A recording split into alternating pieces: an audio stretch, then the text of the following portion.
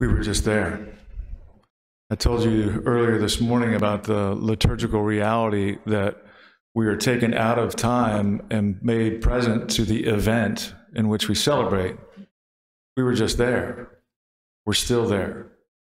And it's a powerful thing to remember. It's a wonderful thing to be able to do this on a retreat so that we can do the long version and enter into it without feeling pressed by the next Mass or whatever. So we did the long version of the gospel today, and it's different, huh? When you have space to ramp up and get into this reality of being in the presence of what happened to Jesus 2,000 years ago. No?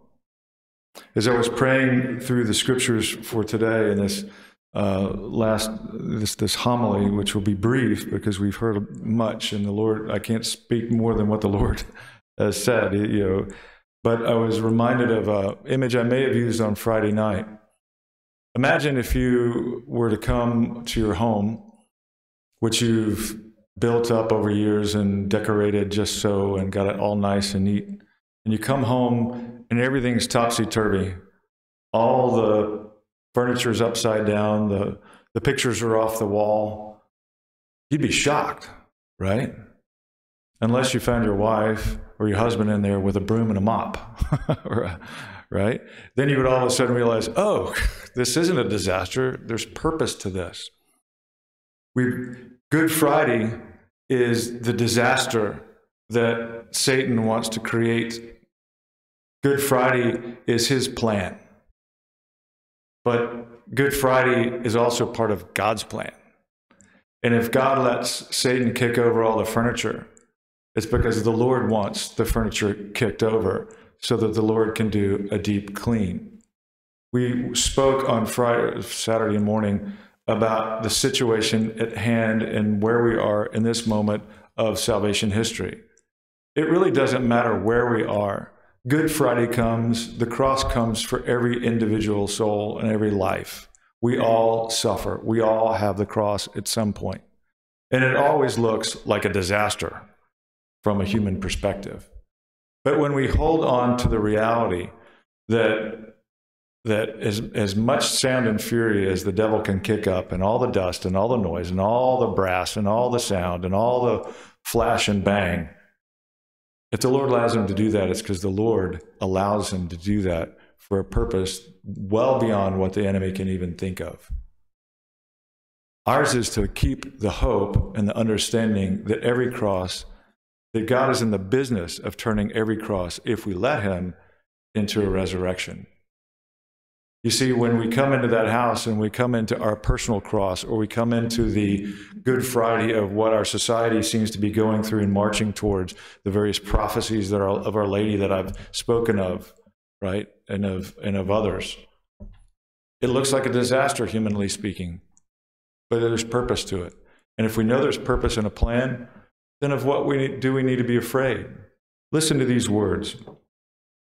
Those who pray do not fear the future and do not lose hope. You, each one of you, are chosen to carry joy and peace because you are mine. The devil wants peacelessness and war, and he will fill your heart with fear of the future, but the future is God's. Surrender everything to the Most High. We've been talking about the situation in which our world is in. How long it'll take to play out, who cares? Doesn't really matter. Every single individual soul has to go and follow his Lord or her Lord to the cross and to the resurrection. We live what we just experienced in the liturgy, everyone as individuals, in one way or the other, uniquely, and as a society, and as a church. And if we keep our focus on the Lord, if we become men and women who are not people with a prayer life, but people with a life of prayer, then we have hope in the midst of anything that comes our way. Anything that comes our way. Anything. Nothing can daunt us if we have that heart-to-heart connection with the Lord day by day, moment by moment. Nothing. That's the goal. The enemy may have his global reset that he's trying to kick up around, right? But Our Lady has hers. Our Lady has her global reset. She's going to triumph. Her Immaculate Heart will triumph. I offer one prayer for you to hold on to, and I've found it to be quite efficacious in my own heart. When faced with and you've all experienced it, I've heard you talk about it, the division that comes through all the fear that everybody's experiencing in society, in the church, and around, and in families, division, fear of death. In the face of all that, pray very simply, Jesus, give me the grace to hope and trust in your plan. You see, the devil has been crafting for centuries his modern-day Tower of Babel, and we can point out all the things that we touched on Saturday morning, on many of the things of which that consists. It doesn't matter what he's doing. The Tower of Babel will be dynamited by good, faithful Christians following the Lord's promptings. How that works out, I don't know. But I know the Lord's got a plan. Our part is simply to be open, to be people who are vibrant in their prayer life, or have a life of prayer, and he will tell us what to do and when to do it. Very simple, not complicated, and actually not that hard. Ours is simply to do it, to enter into that relationship. Pray for the grace to hope and trust in his plan through all of this. Ask others to pray the same, because when we're hoping and we're trusting and we have that grace to hope and trust, then whatever is facing us, it doesn't get a hold on us. We're like Teflon. The fear doesn't catch the heart, right? It just passes by. It's like, okay, well, whatever.